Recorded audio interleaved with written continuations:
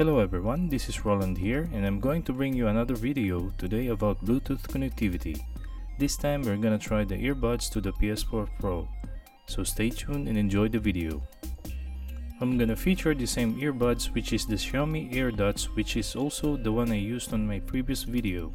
For those of you who missed to see that, please find the link on the top of the screen and also on the description below.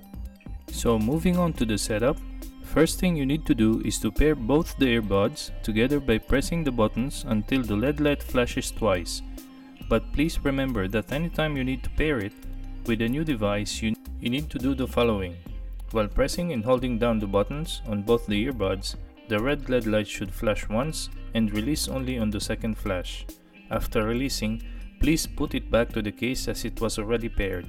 Moving on to the dongle, it's as simple as plugging in the optical connector to the optical port of the back of the PS4 Pro, and at the same time the USB cable, as it serves as the power supply of this dongle. And by the way, I hope I would find a dongle which doesn't require a power supply, which means it removes the hassle of the extra cables and more convenient to use. And I'm going to make another video for that and share with you guys for sure. Please watch out for that. Now once the dongle is set, just press the button twice to put it on a pairing mode. Then take out the earbuds from the case, as it will automatically find an open Bluetooth device to pair. This will take only seconds. Now everything is set, so let's go for the sound test.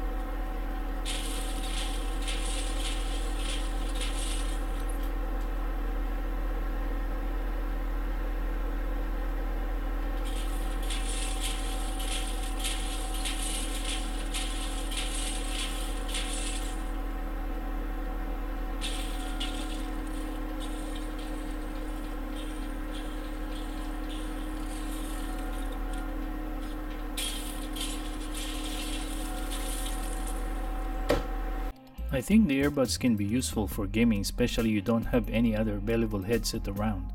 The only downside is very small delay, which you can recognize when someone is talking on a movie or singing on a music video. Another downside is you cannot use voice chat, as the dongle we use is only a transmitter. So how about you guys? What do you think about this setup? Please let me know in the comment section below and leave a like if you found it informative.